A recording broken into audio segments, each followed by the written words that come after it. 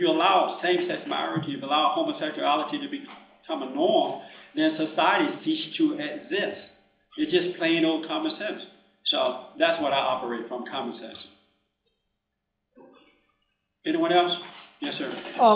I believe that we noticed in the election that many black Americans who might normally believe in more conservative values followed in lockstep with the more liberal black elements and supported Barack Obama. Yeah. Is there any explanation that or insight that you can provide as to why they might have done that?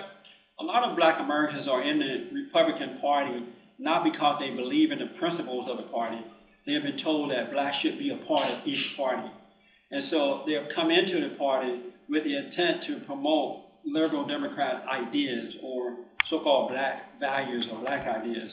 And so that's why when Obama ran, they went with the man of color instead of the man that was on the right side. And I've said over the years that a lot of these blacks are hypocrites that are in the party. They don't believe in the platform. It's about just infiltrating the party, and that's what we saw. And this lie about, I never thought I'd live to see a black president. My grandmama been waiting 100 years to see a black president. My grandmama stayed alive to see a black. All that stuff is just lies. It's just because if a black Republican had ran for president, they would not have voted for him. What about your mama staying alive to see that? But they voted for this guy because he was a liberal. And a lot of black conservatives, even Colin Powell. At first, I had a little respect for him. I knew he was somewhat liberal because he supported abortion and all, social things like that. But when he abandoned the Republican Party, then he is a coward in my sight. He used the Republican Party. He used Ronald Reagan in order for his own personal gain. He's been a racist from day one, and we saw him. We saw that come through when he abandoned the Republican Party for Barack Obama. And I said, shame on Colin Powell. He's no one that I respect. Not at all. Yes, sir.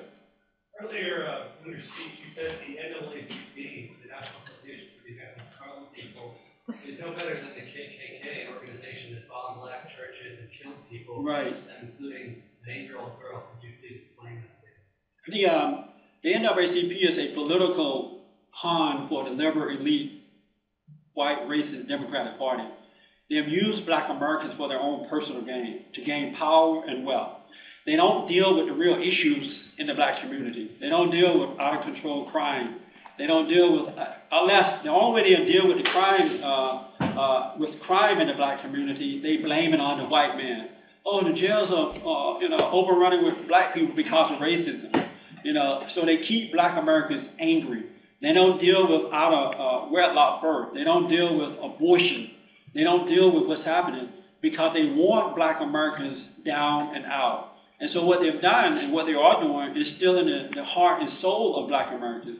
And so I often wonder, what is most important, to lose your physical body or to lose your soul? I'd rather see black Americans becoming Americans, becoming independent, working and taking care of themselves, getting married, and thinking for most black people, and I'm sure these young people can agree to this, most black people can't even think for themselves. They think in groups. If you notice, they follow the Democratic Party lock, stock, and barrel, 90%. You don't know any other group that are doing that because most black people think they think alike, and the NAACP encourages that. And that's why I say that they're no different than the KKK. The KKK wear a white uniform, they wear a black one, but they're both racist. No difference. But the NAACP has never killed them or bombed a church. Even if all those things you say to do aren't true, I disagree, but even if they were true, wouldn't they still be better than an organization that people No. Bombing a church is bad, but keeping people down, killing their spirit, killing their soul, in order to use them for your own personal gain, it is even worse. And especially with people that they trust the most. Black people trust the NAACP because they're black liberal Democrats.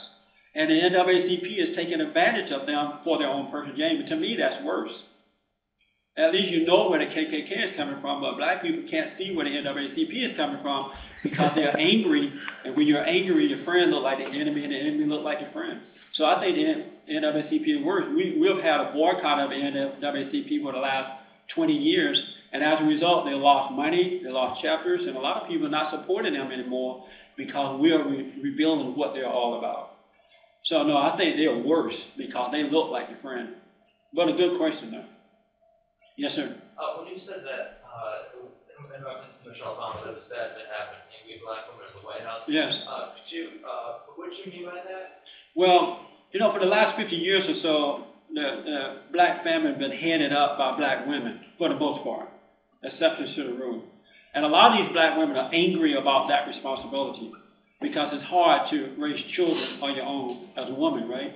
And a lot of these women, because they hate the fathers of these black children, they'll turn the kids away from the fathers.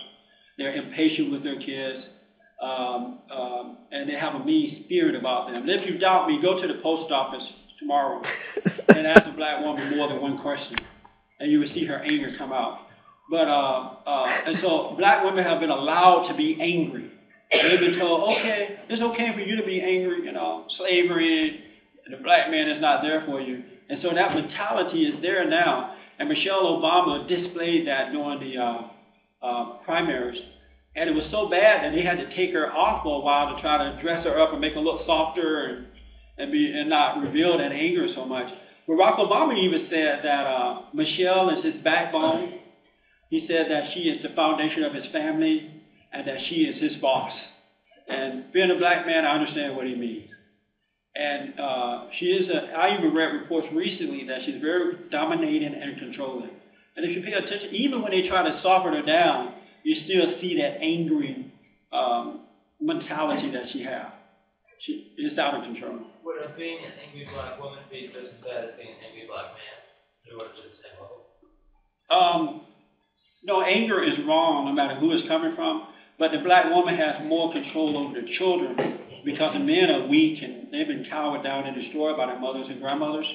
And they don't know how to handle that anger, so they get these women pregnant and then they bail out on them because they can't handle that. So what we're telling the women is to forgive those men for being so weak so that they don't pass that on to their children, that same anger on to them. That make sense? Yeah. Yes, ma'am. So Michelle Obama, as an educated, strong woman, she should then be controlled by men and restrained and put in her place by men because she shares her opinion? Well, that's an insane question because that's not what I'm saying. And anger is not a sign of strength. Anger is a sign of weakness. There's nothing strong about being angry because when you're angry, other people control you. They make you feel good. They make you feel bad. Whenever they want to control you, they say nice things about you. And because you have a big ego that comes with anger, they keep control of you. Or they can say negative things about you and they control you. Michelle Obama is not a strong woman. She's a weak woman. It's just that because she's angry and because she's black and because she's liberal, she's allowed to get away with it. And no one is saying that you should control anyone, but you do have to recognize reality. And the reality is we have an angry black woman in the White House, unfortunately. Yes? Well, I think part of the issue with Michelle Obama is she actually said that she wasn't proud to be an American until her husband ran for the presidency.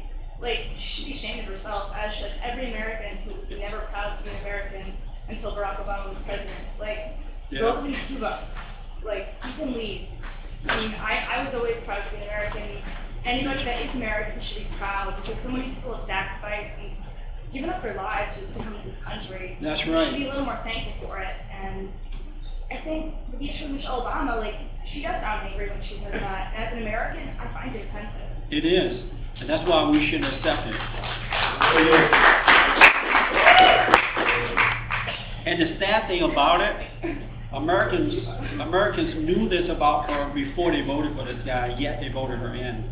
Because, white Americans did it because in their mind they think, well, you know what, we want to show black people that we are not against them. So what we're going to do, we're going to get him a far-left, liberal, socialist, black president who hates America, by the way, who hates white folks at least, and an angry black female who made it clear that she thinks America is a downright mean country. And maybe black people would see that we are not against them. Not understanding that the only thing that's going to change the hearts and minds of black people is that they're going to have to recognize that they are racist. Most black people are racist today toward white Americans. It's not white Americans against blacks. is blacks against